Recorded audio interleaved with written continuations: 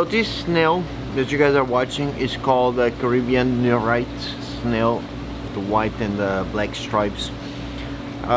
This snail is very good to eat the diatoms. As you can see in the images, it's just I put like maybe 40 or 50 on this new tank that we just set up a couple weeks ago. Yeah, it's about 2 weeks at this point, but we add the cereid snails after let's say 5 days or so, because the diatoms were starting to show up. So these snails, they eat other types of algae, but they will also do diatoms very well. So all gone.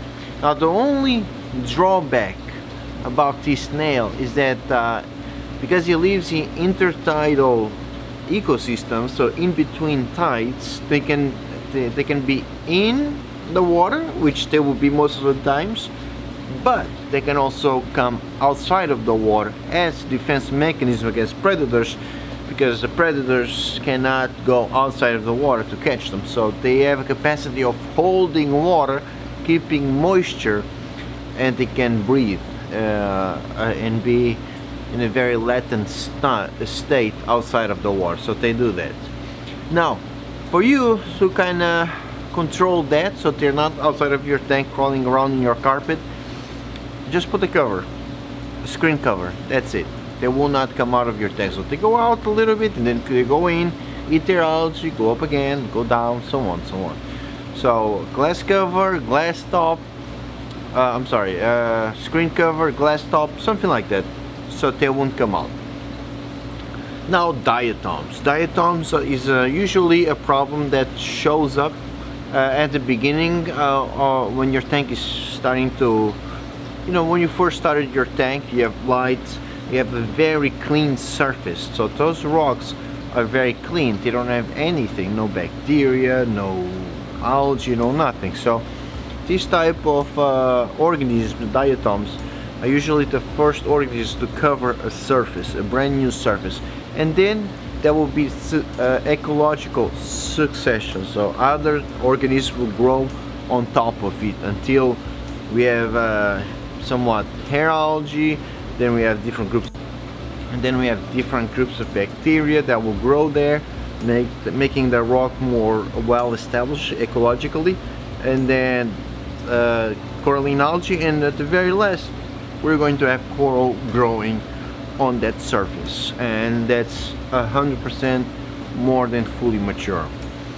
So, but that's it. As you guys can see, these guys are really, besides the herbivores, you can also control it by reducing the amount of silica, because the diatoms, they have a skeleton of silica. So that's why we use we used to use these filters called diatom earth filters, which was like a powder, but that was the skeleton of the diatom. So the water will flow through it and will catch the debris. We could rinse it and reuse it, so that will polish the water very well, because it was so fine, so small, which are pretty much cells, the unicellular organisms that eventually create big mat as they multiply. So a way to control diatoms, let me show you. You can use what's called granulated ferric oxide. And use something like this, the Dr. G phosphate remover. And it even says here that removes silica. So that's one product. There's many. Try not to use tap water. Try to use RODI water, so you're not adding a lot of different elements, or I could almost call it as a pollution.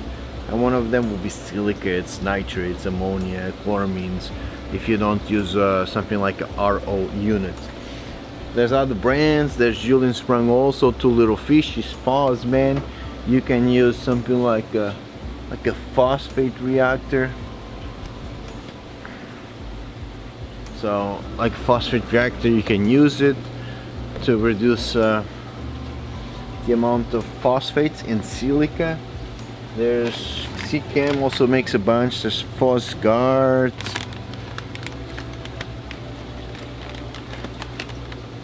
Phosphiltrum. So there's a lack of options. There isn't, like, for example, ChemiPure also.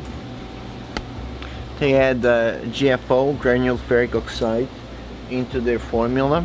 So besides absorbing organic compounds, making the water clear, is also taking out phosphates and silica. But that's pretty much it. Alright guys, see you tomorrow.